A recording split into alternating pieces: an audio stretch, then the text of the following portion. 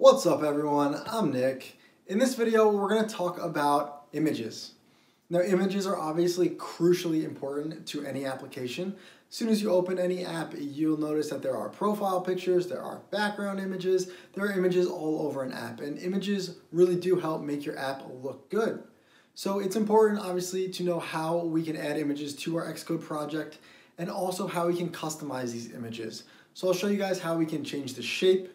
We can make them circular or rectangular, how we can change their size to make them bigger or smaller, and then of course change their aspect ratio so we can really customize how we want our images to look.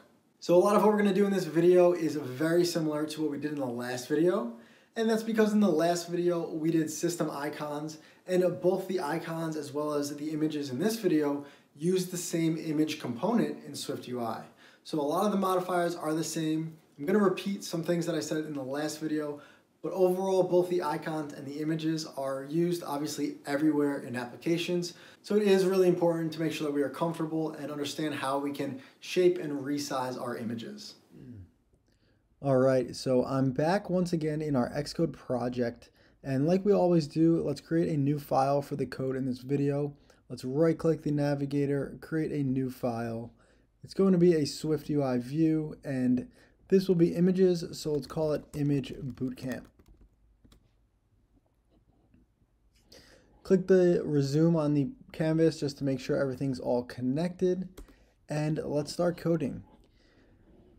So in the last video, we covered system icons, and those are super convenient because the system icons are built into Xcode. We didn't actually have to get any image files. But images are not preloaded into Xcode, so we actually need to get images and then load them into Xcode before we can use them. So I actually have two images on my desktop here. You can use any images you have, it doesn't really matter. But all you need to do is open up the assets.xcassets file. And in this file, I've mentioned before, we can put our custom colors. We can also put all of our images. So I'm just going to very simply highlight my images and click and drag them into this bar on the left side of the assets folder.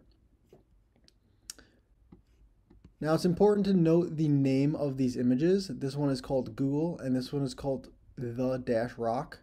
And we can change these here. So if I wanted to get rid of this dash, I could just do the rock. But we need to know the exact name here because we need to type in this name in our code. So let's start with this one, the rock. And I'm going to go back into image bootcamp. And all we need to do is call image, just like we did with the system icons, except instead of calling system name, we're just going to call name, this one right here, this first one. And it's looking for a string. So let's create a string by adding quotes. And then within the string, between the quotes, let's just add the name of our image, so the rock. Now it's not loading for some reason. We might need to clean and rebuild. So I'm going to press Command-Shift-K to clean the build folder. We could also click Product and click Clean Build Folder. And then we'll just try to connect again. So the preview here will get paused. So let's just resume it. And now everything's compiling correctly. And we can see our image. I have an image of the rock here. Load onto the device. Now, of course, you'll notice that it's way too big for our phone. Although he looks great in this size. He is a giant man. But let's make him a little smaller. So just like we did with the icons, we can call .resizable. And now he will resize to the frame that we have on the image. So let's set a frame. Let's call .frame. And let's set the width of maybe 300, height of 200, and alignment we don't need, so let's just delete that. And now we can use the aspect ratio to fix our image sizing. So let's call .aspect ratio, and let's start with fill. And again, fill is going to maximize the image so that it takes up the entire frame, but it also might go over the edges. So you can see here the frame is this blue line, and then the image is extending past. And if we ever want to clip to the frame, we can call just .clipped. And this is probably the most common combination, doing aspect ratio of fill and clipped. But of course we could do fit instead. And fit will keep the ratio of the original image, but make sure that it automatically stays within the bounds. And we don't need the clipped if we're using fit because it's automatically within the bounds anyway.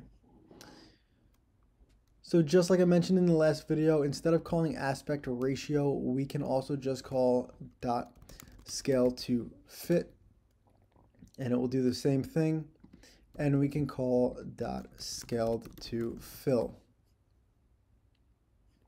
So a lot of the times when you have images in your app, you're going to want to fill the image to whatever frame you're working in, but you don't really want square images. It's kind of rare to see a square image in an app. So although clipped works to fit the frame, it still gives us a square image, and that's not very common. So what we can do instead of calling dot clipped, we can just call dot corner radius, and we can set a corner radius of maybe 30.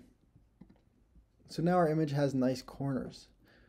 Now, one method of making a circle that people often use is if you have a frame with specific height and width, so width of 300 and a height of 300, then you can set the corner radius to half of one of the dimensions, so 150, and you have a nice circle in your view. This is one way to do a circle. However, it is not the most convenient. I just wanted to show you manually how you could get this to happen. But if we put this width back to 300 and this height to 200, and we commented out the corner radius, so we're back to our square image, we can use a really cool feature called dot clip shape. And this is where our previous shapes video is coming into play. So we can clip an image to the size of any shape automatically. So right now we have a circle. I'm going to put the circle on another line. And we can put any shape in here. We can do dot rounded rectangle. We can do, what else is there? Ellipse. And you can do all these shapes and cool things with this. And this clip shape is super handy because almost all the time in apps when you have like profile pictures, it's a circle. And now the last thing I want to show you guys is how to make an image into an icon so that you can change the color of it. So what I'm going to do is comment out this clip shape here. So let's put the 2 backslashes. So we're back to our rectangular image. And I'm going to use the other image that I uploaded. So in my assets.xc assets, I uploaded a Google image. So I'm just going to type in Google, and it will load. Let's make this scale to fit. And now let's try to change the color of it. We can call dot foreground color and dot red. Of course, it's not going to change color though, and that's because we have not told the system that this is going to be a template icon that we can change the color of. So all we have to do to get it to actually change colors is before we call resizable, let's just call dot rendering mode, and we will change it to template. And this will basically just make this image a template image, which kind of will give it a single flat color that we can change. Now I want to note here that the reason this works is because this image, this Google image, has a transparent background. There is no background to this image. If I had uploaded an image that had a solid white background, the whole thing would default to one color. So it only works with transparent background images. But once you call template, you can then change the color of your custom icons to whatever you want, and it will change automatically. One final thing I'll note here is that it could get annoying to have to call rendering mode.template every time we want to use this icon in our app. So instead of calling it in our code directly, we can go to the assets.xc assets folder, go to this image, open the inspector on the right side, and just change the render as from default to template. And that will do the exact same thing. So when we go back into our image and let's clean and rebuild, so Command Shift K, again, that's just the product clean build folder, and then resume the canvas. we can see that our image is now in template mode, but we didn't have to put that line in our code. So that's it for this video. You guys now know how to upload your own images, your own icons, how to scale them, how to resize them, and then clip them to specific shapes if you need. So as always, I'm Nick, this is Swiftful Thinking, and I'll see you guys in the next video.